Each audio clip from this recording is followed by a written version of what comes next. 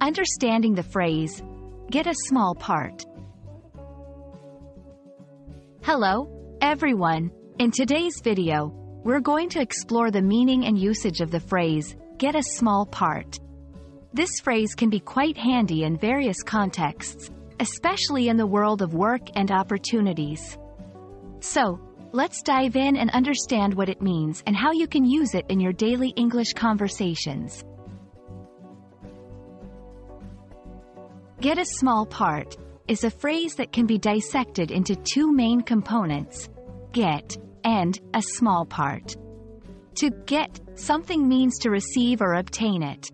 A part refers to a piece or segment of something larger. When these two are combined, the phrase generally refers to obtaining a minor or less significant role or position in a larger context, often in the fields of acting, projects, or teams. This phrase is commonly used in the entertainment industry. For instance, an actor might get a small part in a movie or a play. Here, it implies that the actor has been cast in a role that is not the lead but still significant to the overall production.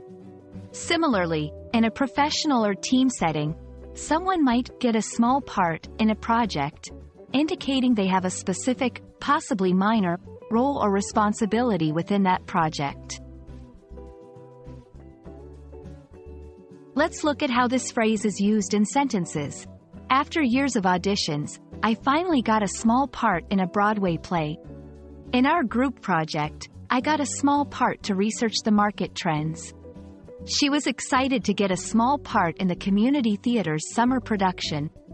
Notice how the phrase adjusts to different scenarios, always indicating a specific, often lesser, role or contribution. The phrase can be slightly altered to fit different situations without changing its core meaning. For example, land a small part, secure a small role, be assigned a minor part. Each of these variations conveys a similar idea of obtaining a less prominent position or role. I hope this video helps you understand and use the phrase, get a small part, with confidence in your English conversations. Whether you're talking about work, projects, or even acting, this phrase can be a useful addition to your English vocabulary.